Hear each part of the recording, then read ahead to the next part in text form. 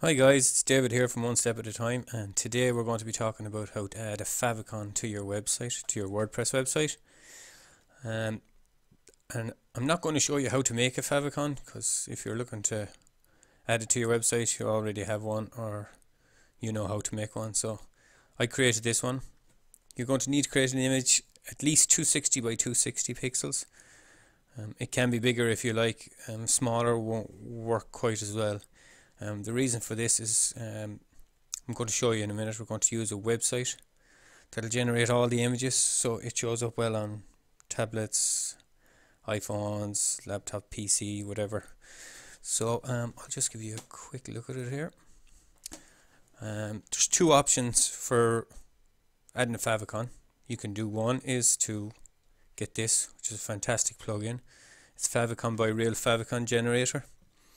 You can download that and add it to your plugins, or you can do it through your dashboard. You can go into plugins, add new, and just look for this Favicon by Real Favicon Generator, and you can download that and you can just follow the steps. That's probably the quickest and easiest way. The other way I'm doing it manually, so I don't like to have lots of plugins because it tends to slow down the load time of your website, so I kind of keep it to a minimum if it's easy enough to work around. So I'm going to show you how to do that, and the first thing you're going to need to do, obviously as I said, is to create your image. And the next thing you just go to this. It's realfavicongenerator.net. I'll leave a link in the description, and all you have to do is come down here to where it says select your favicon picture and just click on that.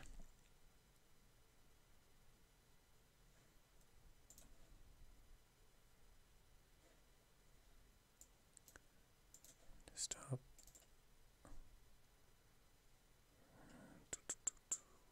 There it is. Just click on that and say open.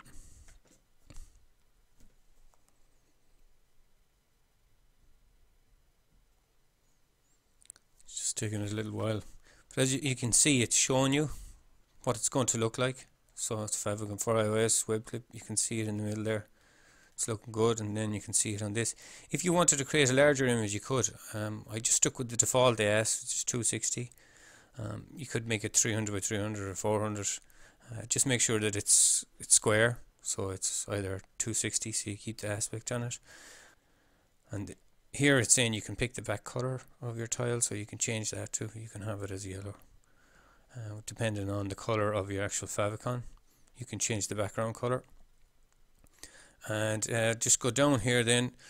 I will place the favicon files, and we're going to do that.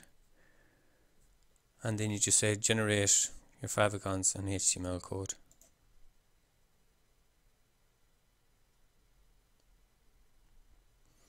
And then when it's finished, it creates this. So you download the package. So you just click on that and say save.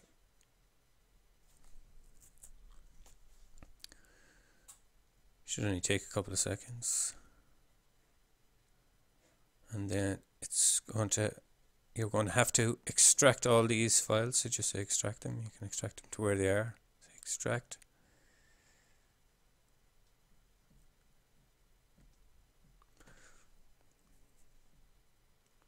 Okay, this is all the extracted files, and we're going to be uploading all of those through FileZilla into our root. So I'm just going to minimize that, close it down altogether, and then you want to copy this. So what we're going to do is we're going to press that, and then it's copied to your clipboard, and then you're going to have to go to your website, and in here then once you've signed into your admin area, you want to come down here to appearance, click on editor, and then you're going to go down here to your header.php file and click on that.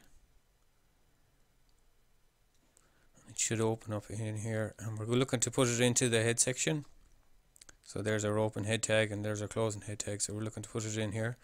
So you can put it in at the end of that, or you can put it at the beginning. It doesn't really matter. So what I'm going to do is just going to put it in at the end. I'm going to hit enter, and then I'm going to say Control V,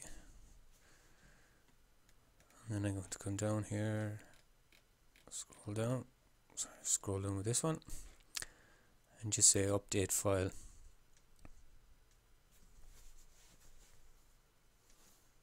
Okay, file edited successfully. And the next step then is to add all of the images to your root. So what we're going to do is we're going to open up FileZilla. I'm going to open up FileZilla. I just paused it for a second because I forgot I changed the directories that I extract all my files to, so it didn't go to download, so I had to go and have a look for them. So I found they were in my documents. So I'm just going to, I've connected up to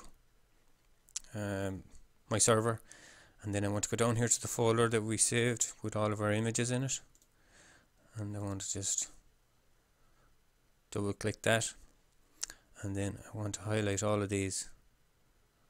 So,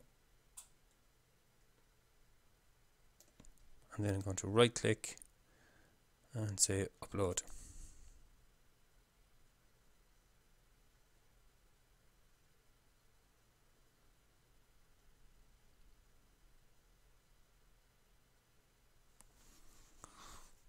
As you can see, it's uploading them.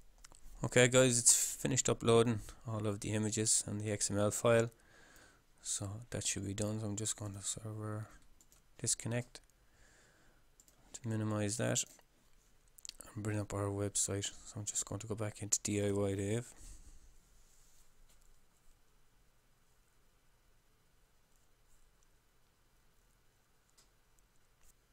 There you go guys, there's your Favicon image edit. If you have any comments or questions, leave them below, hit the like button, and I will see you in the next video. Cheers, good luck.